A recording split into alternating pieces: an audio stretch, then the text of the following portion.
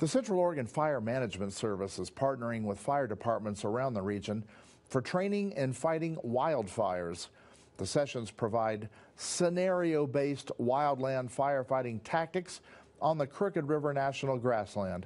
Blake Mayfield attended today's training. Blake? The training is designed to improve communication between agencies and enhance firefighters' understanding of wildland firefighting suppression tactics. Fire crews and engines from around the region use this training to prepare for fire season. This is a really great interagency training opportunity for both wildland firefighters and our structural firefighter counterparts. The Central Oregon Fire Management Service partners with fire agencies across the region to provide structural firefighting crews scenario-based wildland firefighter training. Those firefighters usually are involved in extinguishing building fires, while wildland firefighters are called for wildfires in forests and other terrain. The training is designed to improve communication between agencies and enhance firefighters' understanding of wildland firefighter tactics.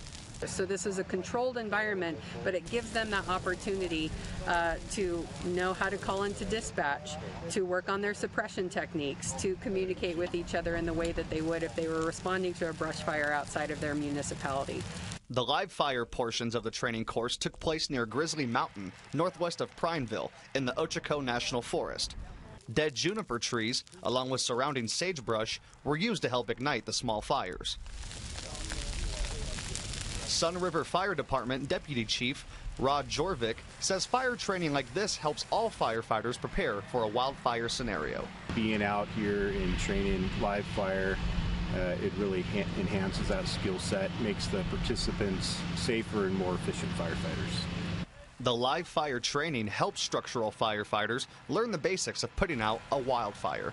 Installing hose lays, digging ham line, mopping up, those type of basic things. They get practice as well.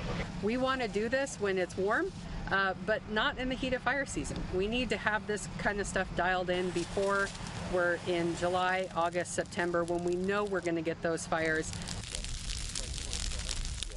The training took place for the first time since 2019, with rain canceling last year's course.